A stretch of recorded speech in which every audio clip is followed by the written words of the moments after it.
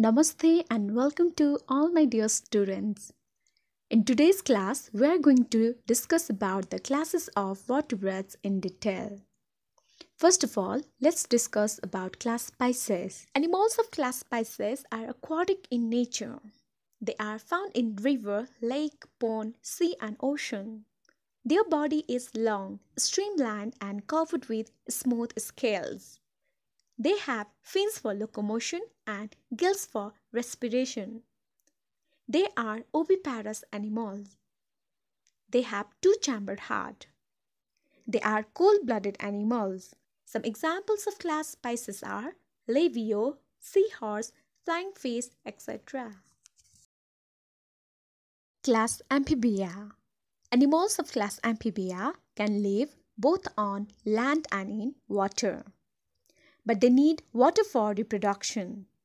Their skin is moist and soft. They breathe through lungs in land and skin in water. They have three-chambered heart. They are oviparous animals. The two pair of limbs help them for locomotion. They have long tongue which help them to catch their prey.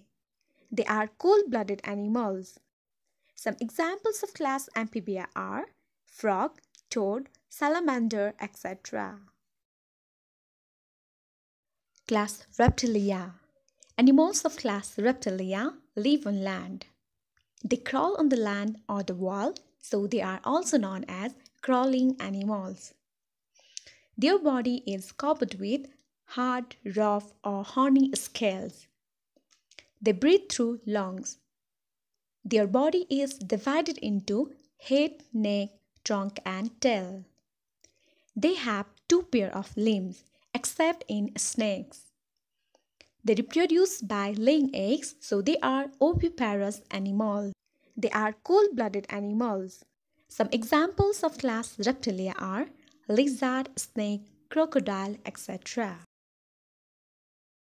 Class Apes. Animals of class Apes spend most of their time flying in air. Their body is covered with feathers. They breathe through lungs. Their body is divided into head, neck, trunk and tail. They have one pair of legs and one pair of wings for locomotion. They have four-chambered heart. They reproduce by laying eggs, so they are oviparous animals. They are warm-blooded animals. Some examples of class Apes are pigeon, hen, parrot, etc. Class Mammalia. Animals of class Mammalia directly give birth to their young ones. Their body is covered with hair or fur. They breathe through lungs. Their body is divided into head, neck, trunk and tail. They have two pair of limbs for movement. They have mammary glands and feed milk to their babies. They have four-chambered heart. They are warm-blooded animals.